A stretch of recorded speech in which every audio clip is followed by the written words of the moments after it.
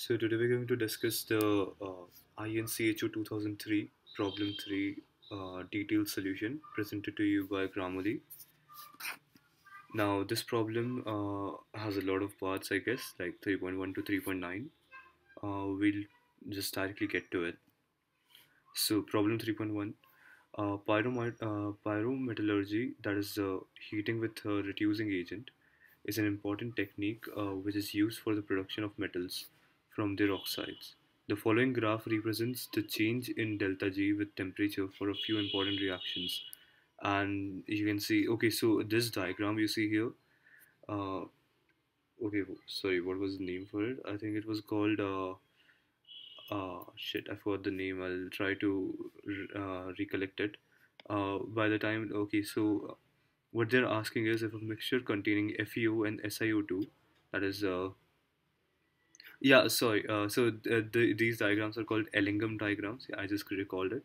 You can look it up, and I think these are also present in your NCRT, and these are really important. So you don't have to memorize the diagrams, like not you don't have to memorize the lines, but the point is to understand what the diagram wants to tell you. So, for example, I'll just take a few minutes to explain it.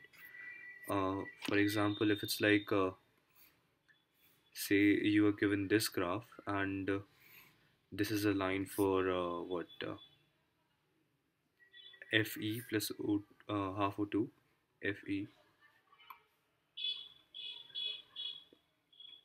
Fe plus half O2 gives FeO, and this line represents C plus half O2 gives CO. C plus half O2 gives CO. So the point of this diagram is this y-axis represents the delta G of the reaction, and you use that delta G to, and this is the temperature, and you use the delta G to see the feasibility of the reaction. So you know how delta G when negative means the reaction is feasible. When delta G is positive, the reaction is not feasible, and when delta G equals 0, then it's at equilibrium. So that's what you do. When you go in this direction, the temperature is increasing. So like here, say 100, here say 200, 300, and 400. And on this delta G axis, you can see that this is the zero line, and as you go down, it's decreasing. So let this be 0, and it's like minus 100, minus 500. So what exactly you have to do is you're asked about whether or not uh, the this reaction will be used to reduce this ore FeO. So when you talk about reduction, so if you talk about reduction, what is the oxidation state of Fe here? It's +2, and here it's 0. So when you follow this reaction in particular, this is a oxidizing reaction, obviously, because there's oxygen here and the oxidation state is increasing. And what we want to do is reduce it. So for for seeing the reduction of FeO, the reaction would be the exact opposite, I guess. So something like this. Now this is a reduction reaction, and what we want to see is whether or not our carbon here will reduce it. So to see the feasibility of these, what we did was this is line for this reaction, and we reverse it. What happens when you reverse a reaction?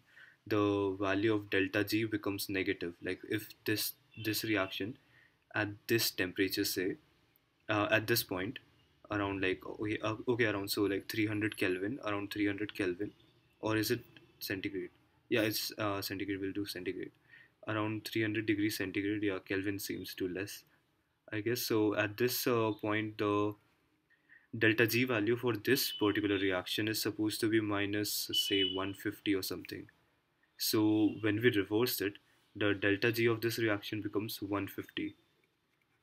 All right, and this reaction at 300 is somewhere around minus 300, I guess. And but we didn't reverse this reaction. This reaction is, it's portrayed as it as is. So this would be minus 300.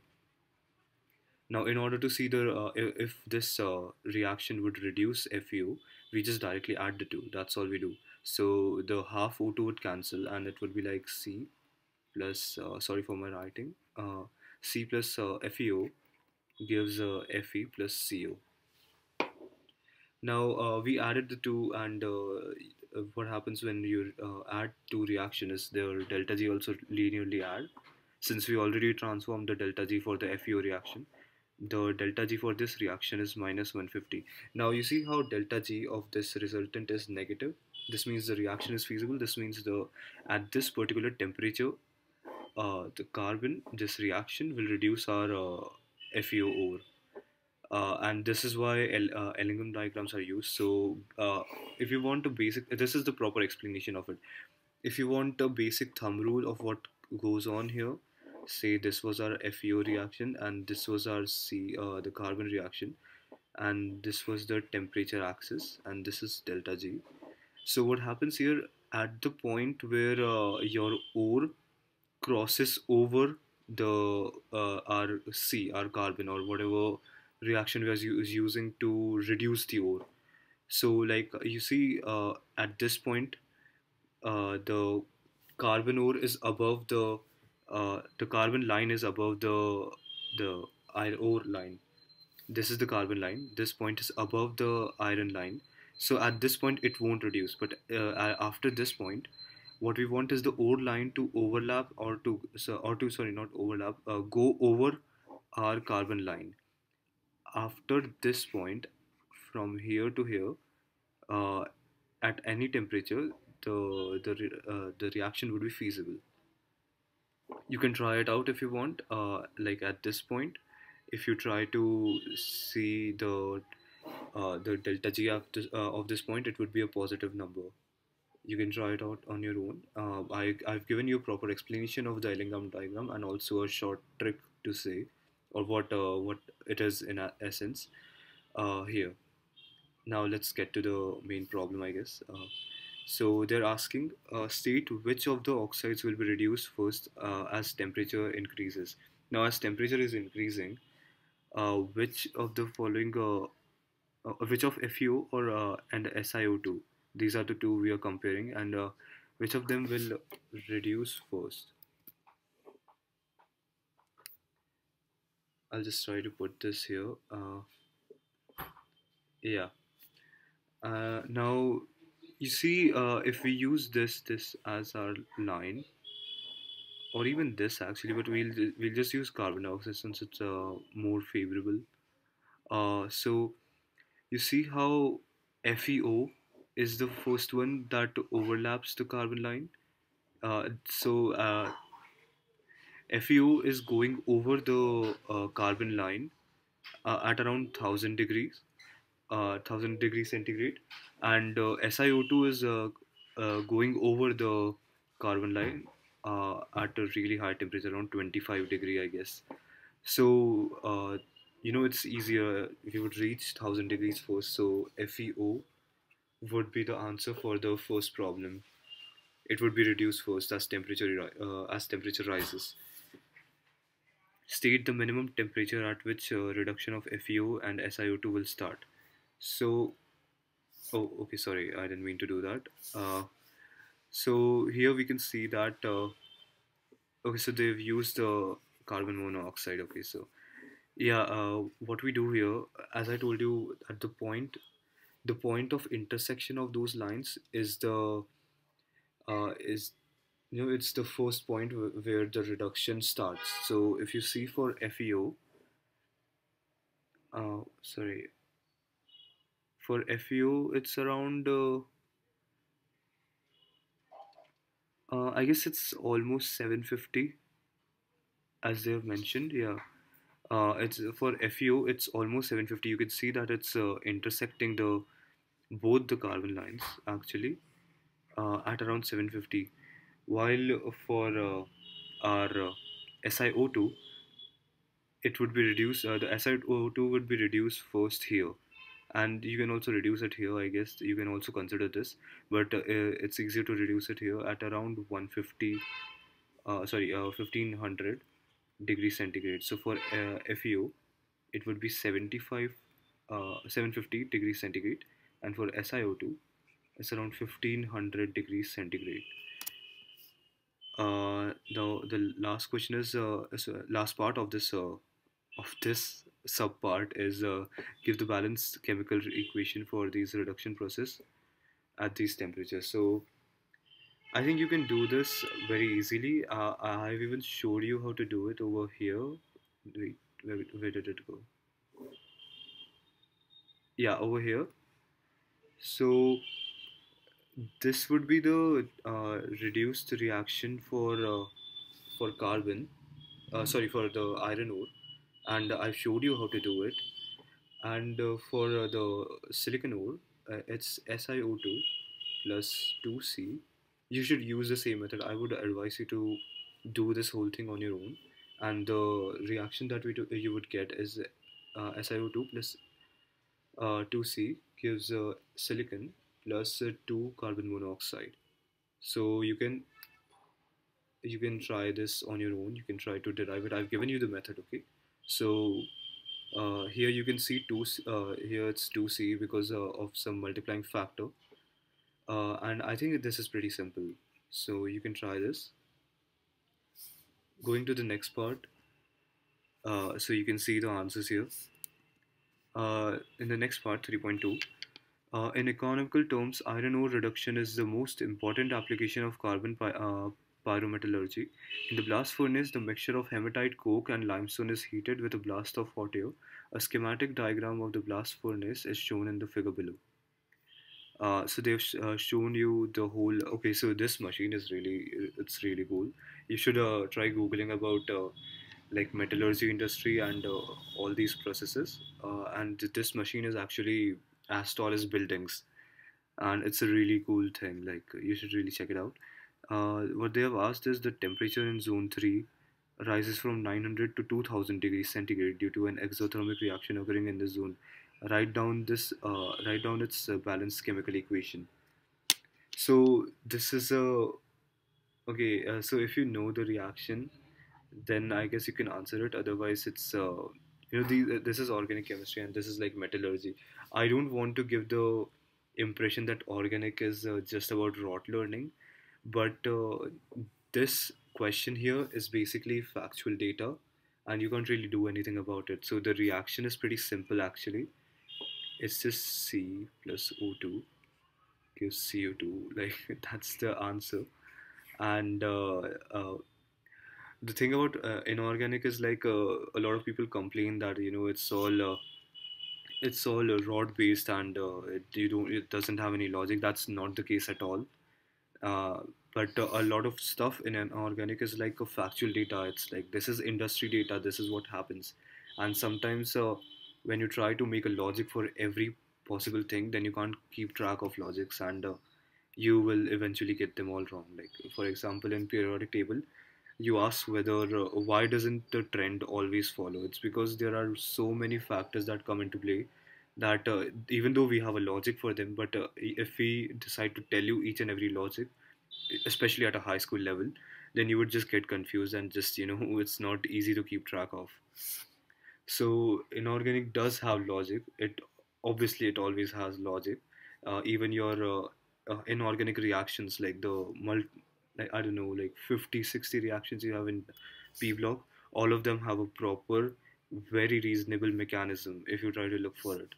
A lot of books do mention it, like I think J.D. Lee, the concise J.D. Lee JE edition, shows most of the mechanisms, and you can always learn those mechanisms. But there's a reason why they don't teach you that at a high school level. So we'll go to 3.3 in zone 2, zone of heat absorption. Another reaction produces the reagent responsible for the reduction of iron oxide. State the balanced chemical equation that produces this reducing agent. So I guess this is like this previous question, and you need to know the basics, not the basics, but the actual what happens in the industry and what's happening in the blast furnace. This is also factual data. I'll just show you the answer. It's CO2 plus C gives 2CO. It releases carbon monoxide. I'll write it as well just for the heck of it, since I can't really explain to you why this happens. There's no like this is you just have to deal with it, I guess. So going to 3.4, uh, in zone 1 you should yeah sorry another thing, like you should see inorganic in high school, especially this chapter, and some other chapters which feel like route based to you as a general knowledge thing. So what happened when you studied GK, you didn't ask for logics most of the times. It's just something, they're just giving you general knowledge. This is just general knowledge, like this reaction happening in zone 2. Okay, so because of the heat, this reaction takes place. This is a general thing you should know. It's like chemistry is general knowledge, and this is more related to like metallurgy and all that if you're interested in it. So 3.4, in zone 1 the reducing agent reduces the oxides of iron. Write down balanced chemical equations for reduction of iron oxides. Yeah, so I think like most of you know this probably, and you can also like try to, like, if you know a basics of what iron oxides are, it's, I think you can get a pretty decent idea of how it would be reduced. So say you have the first reaction would be Fe2O3 plus CO. Like even I didn't know. I had to like study it. I had to learn it. I had to write it down. That's why I know right now. So Fe2O3 plus CO gives Fe3O4 plus CO2. Then this Fe3O4 reacts with CO. Sorry, wait, that looks wrong. This Fe3O4 further reacts with CO and gives FeO plus CO2. Now this FeO is then further reacted with carbon monoxide to give the iron plus carbon dioxide. So you see how this ore gets, so what is this, like -6 plus 3, yeah, plus 3 to 0, how this is reduced, you know you don't really talk about Fe3, like I guess you, if you want to you can, but you don't really talk about Fe3O4's oxygen state because it would sound really weird, like -8 upon 3, sorry, plus 8 upon 3 sounds really weird, and it is sort of reduced, plus 3 to plus 8.3, this is what, 2.67 something. So this is technically a reduction process, but you never say that the iron is in a 8 by 3 oxidation state. Fe3O4 decomposes or exists as FeO plus Fe2O3. You can try to like see the, you can match the atoms. This is how it exists. So when you're asked about the oxidation state of Fe3O4, what you say is that its oxidation state is +2 comma +3. This is technically, this is the answer if they ever ask you what's the oxidation state of Fe3O4. And I think Fe3O4 is magnetite. Yeah, right, magnetite. Its oxygen state is supposed to be 2 and 3. So just a general fact for you, not a general fact, but just some information for you. Uh, then this O looks wrong. Oh no no no, that wasn't the O. That was sorry. That was the zero oxidation state. Yeah. So you see how it's reduced, and these are the reactions. If you want to see, I'll just remove this and this. So this is the answer to 3.4. Uh, sorry for I'll try to make this like the solutions look wrong. It's like a bit, it might be a software problem, so I'll try to make these proper when we give you the PDFs. uh, for now you can like refer to this, or you can even understand it from here, I guess.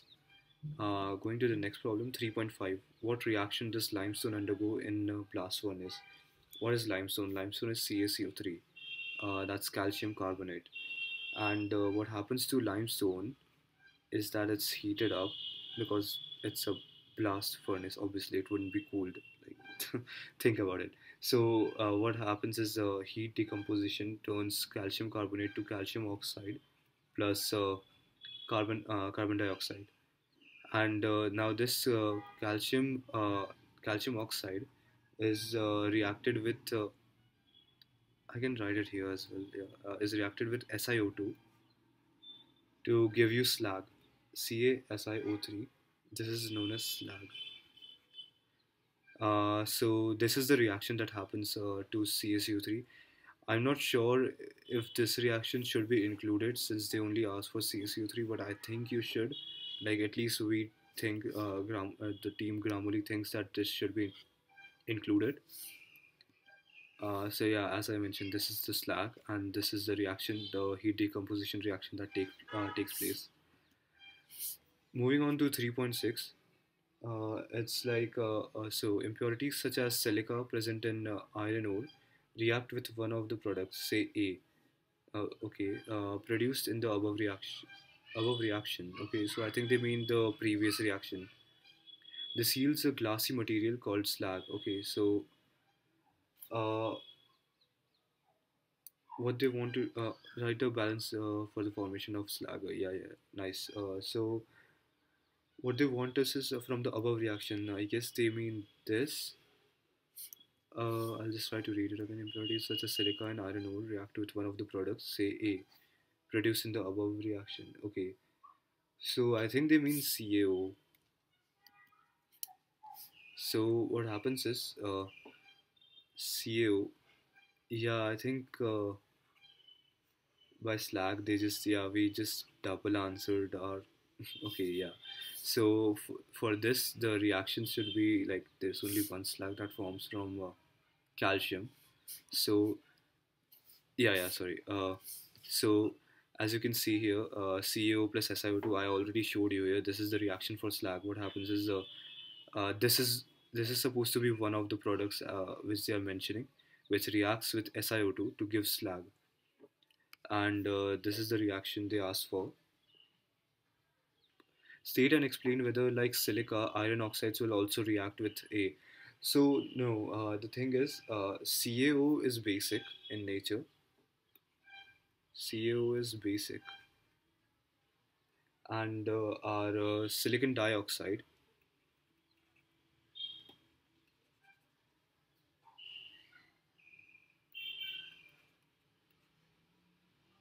is acidic. But the iron ores which they are talking about, Fe2O3, are amphoteric, which don't react with SiO2 here. So there won't be any slag formation with iron ores. Doesn't form slag. It's amphoteric in nature. Note that FeO is also amphoteric.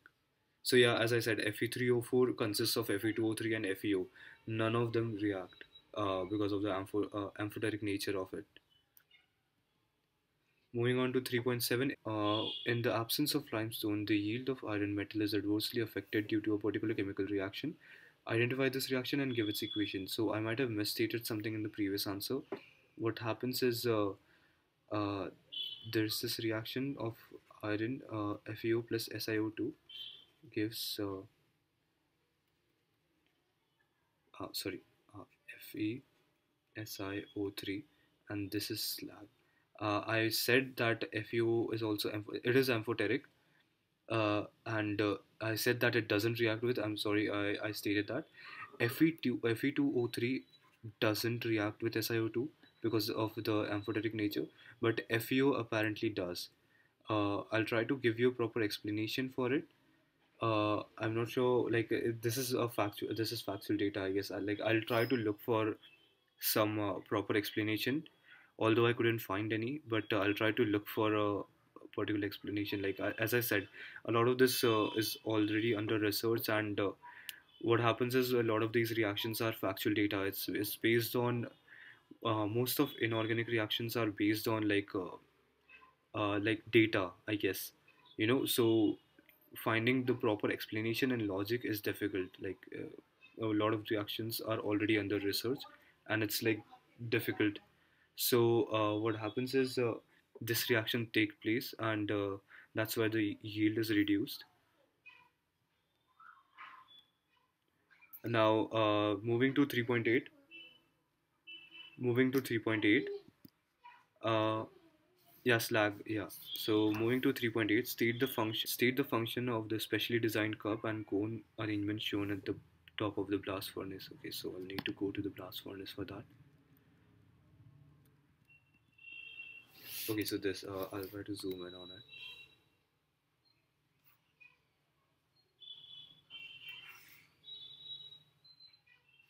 So okay, so this is a really logical thing. What this cup and cone like arrangement is basically so that the gases don't escape the blast furnace, especially since a lot of these gases are like CO and all that. And the only reason this arrangement is kept here is because the gases shouldn't escape and go into the surrounding, I guess. So where was it? 3.8, right? Yeah, it does not allow the gases to escape. Then 3.9, okay, this looks like a big one. So 3.9, an aqueous solution of FeCl3, pale yellow in color, was taken in 3 test tubes. The reagents added to each test tubes were given in the table. This write your observation and corresponding balanced chemical equations. So for this, it's like FeCl3 first added to NaOH, then the balanced okay, so the observation, what happens when I'll try to write it here. Oh, sorry. I'll try to write it here. Uh, so the reaction that happens is FeCl3 uh, plus NaOH gives Fe. It gives a precipitate of FeOH whole thrice, and uh, yeah, so it gives a dark green or brown, I guess dark green PPT. Yeah, it's a greenish brown PPT that gets formed. This is the first reaction, and the greenish brown PPT would be the observation. Next was, wait, okay, so FeCl3 is common, right? So I can try FeCl3 plus KSCN under acidic conditions. So KSCN gives under acidic condition gives FeSCN whole thrice, and this is a red colored compound plus KCl. This is the chemical reaction for the second, and the observation is a red color compound. The third one is K4 FeCN 6 plus FeCl3. Okay, so this this forms. I don't think they would expect you to remember this. But the main part of this is this is a pretty common compound. This is a pretty famous compound. That's why maybe they gave you. Otherwise, I don't think compounds like these would ever be asked. This one is Prussian blue. You must have heard of it. Prussian blue. Sorry. It's Prussian blue. You get the point. Or it's also called Berlin blue. Just a little extra information for you. So the equation is this, and the observation would be the formation of Berlin blue or Prussian blue. Uh, so these are the reactions that take place. You can see that. So we have given you the solution. I think this is the last slide. Yeah, this is the last slide. So I guess these were the solutions to problem 3 of INCHO 2003, and I hope you guys understood all the solutions.